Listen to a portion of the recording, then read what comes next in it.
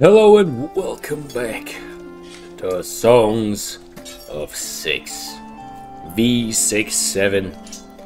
Yes, brothers, yes. I know, normally in the past I would load up the feed with tons of new songs, but I'm doing things a little differently here. I'm spending some time away, and I'm trying to upload here and there. And I've also put a little bit of time into looking at what my city is missing and what V.67 has to offer on my own free time.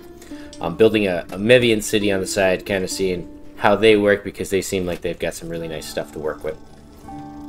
But with that being said, I have some stuff that I'm missing, and I made a few blunders. And if you're a Garthemis stan, someone who loves the Garthemis a ton, you probably noticed that I had that little frickin' pit for people to get buried into here. That's a big foolish mistake here. I don't need that. These are cannibals. What am I doing? They're cannibal people. So, in order to asphyxiate that problem, or alleviate that problem, whatever you want to call it, we're going to build a nice little building for them so they can start cutting up dead bodies and turning them into delicious, delicious Garthemi stew. And we only need about one, as people don't often die. They're not very frequently die here. And we could probably build something like this, so it doesn't have to be too extravagant here. And we'll put something like that, and then put a door. And this will be so that these guys will have meat, and they'll just fill it up at the food stall whenever someone dies. And that's a great part about the Garthemis. Now the other part, the other thing that I'm missing is a shrine. We don't have a shrine to a Shmalor. We need some shrines in here. I was going to say Shmalors. We need some Shmalors in here. Let's get some Shmalors. I think that would probably be fine to put. You can kind of get away with putting them in, like, tucked away between things. At least that's how I see it. Yeah, we might put one in here somewhere. Like this. Just to get a little bit of that religion going. So, what we need to do is we need to focus on moving these janitors in this warehouse out. Kind of fix up this area, make it look better. Get our food situation a little bit better. We've got 8 days of food. I'd also like to get some Talapi slaves working at the woodcutter so that we can focus on moving to the iron area. So what we're going to do is we're going to do things very similar to how I used to do them, where I just play in the background and I get to a specific point and I'll meet you guys there. And hopefully I get some good stuff going, and hopefully don't get raided too hard.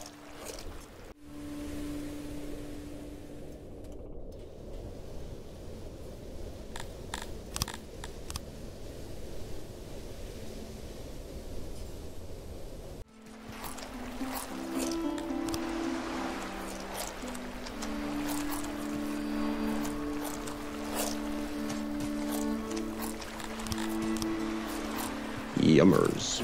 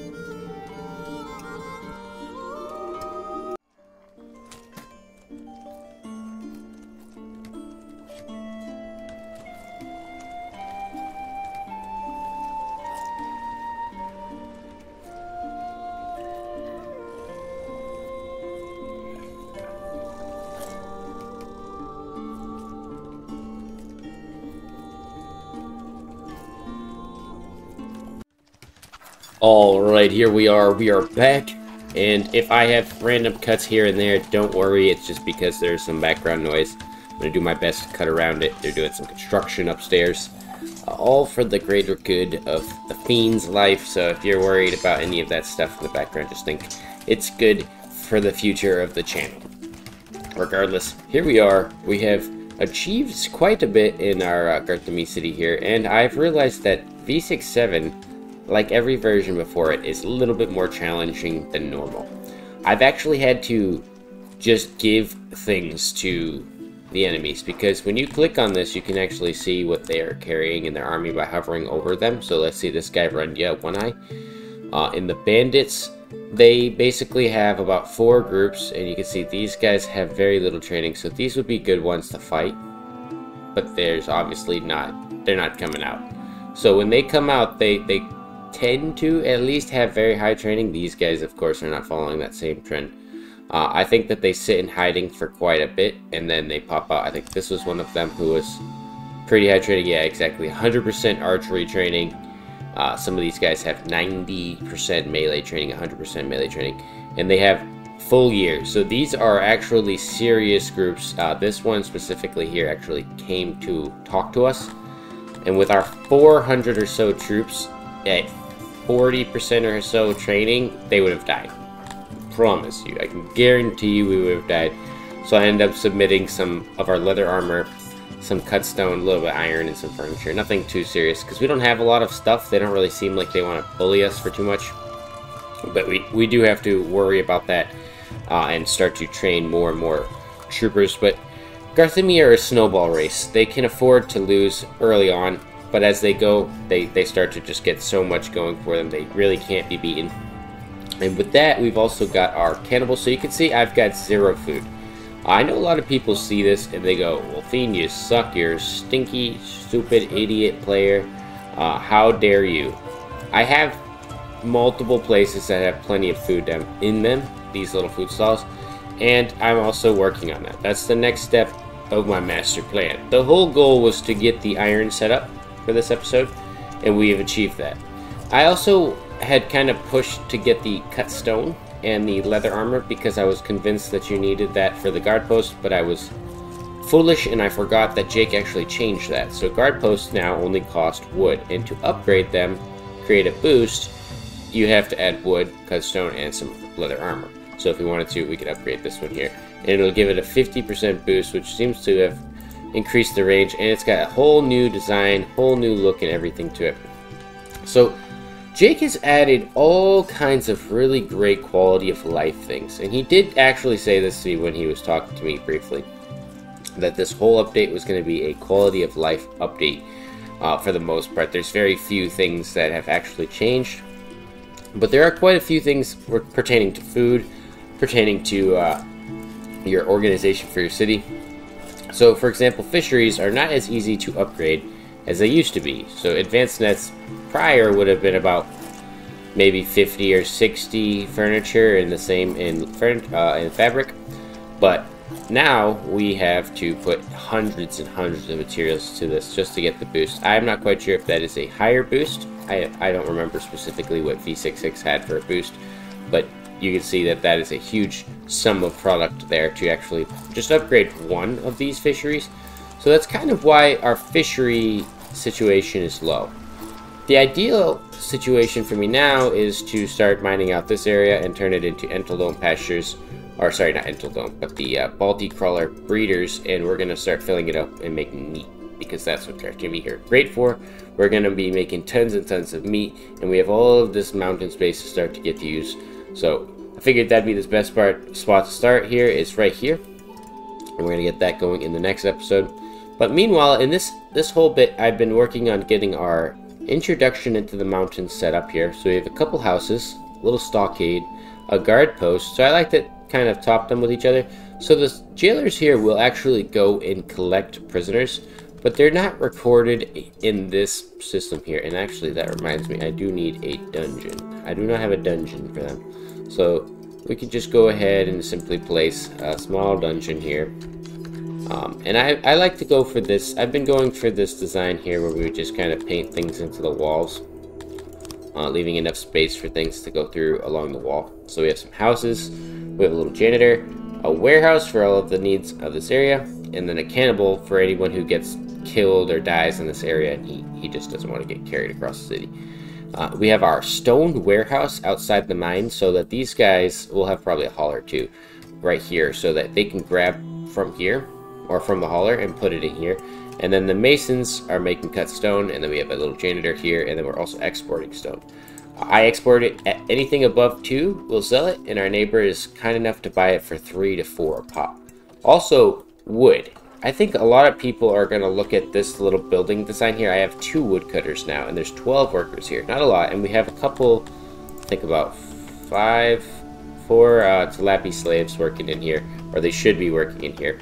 And their current job is to basically keep this up. We've got 22, and that's producing about 45 per day.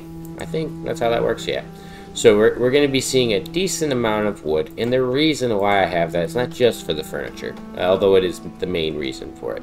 You can see they're producing over the amount that we need, but we also are running out of wood and furniture all the time because we're constantly building new things, constantly expanding, building these new guard posts, which brings me to mind that I think there should be a stone variant, especially when wood in this area is so valuable. So let me go and check my neighbor Ujik, a Rovi Menen here. If I go to diplomacy and I go down to resources and I was to sell 1 piece of wood, that's $9. And if I was to buy a wood, it's 44. And the last time I checked, it was 80. So it might have been 80 from these guys here. 95 for wood here. And then if I was to sell it, 8. So wood is extremely expensive now in this type of area. I do my best to read Jake's writing, and I still have not yet to watch the video. It seems like a lot of people had negative impressions of his original views on that because they misunderstand that Jake is not a social media guy. He's not much of a recording type person. He's a gamer. He is a person developing a game, and he's not really into that stuff, so he's not going to be the best at remembering everything. Neither am I. I'm honestly one of the most everywhere people, so I'll be the first to defend him and say that I probably should go and watch the video so that I could break it down better in my videos. So that's going to be a goal for mine for the next video, as I've been taking more time in between videos to kind of break down everything in my current life, work a little bit more towards the channel, etc. And I know people find that shit completely annoying, but I think it's important because Songs of SYX is growing, and Fiend is growing, and all of this stuff is growing, just like our woods here. And we're trying to make unique individual cities here and learn something or two. And I've been learning a lot. Especially about like the resources, how you want to manipulate things. I've been a staple fighter for this concept of having every single form of production going on a small scale and then upgrading to a large scale, because I've seen firsthand what happens when you do that. And you start to snowball like nobody's business. So I do heavily recommend this style of play here. But back onto the topic at hand, you can see this is our small pump city, or pump town.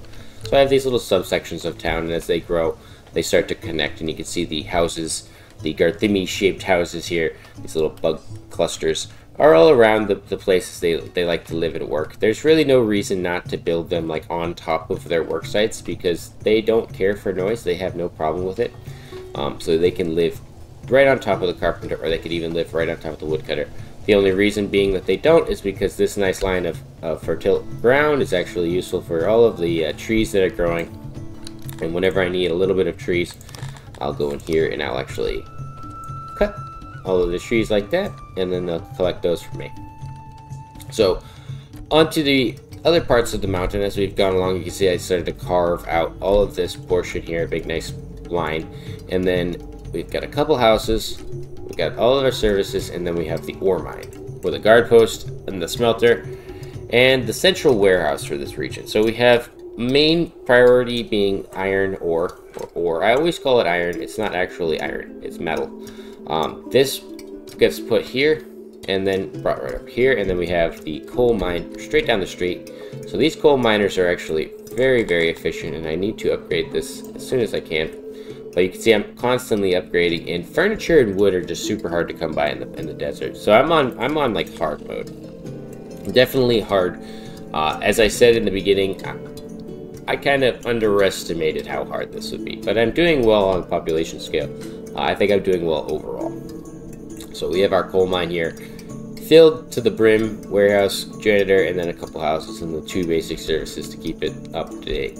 If they need anything, they walk down here, and pretty soon they're going to get their own little food services and all kinds of other things. But you can notice that we don't have any of the actual markets because the market requires furniture, and we don't have a lot, so we're not using it. So as we go back to the town, and this is where the smelter is, so just a couple guys here is enough to keep me up on plenty of metal. I never really have to look over there and question if I have good metal.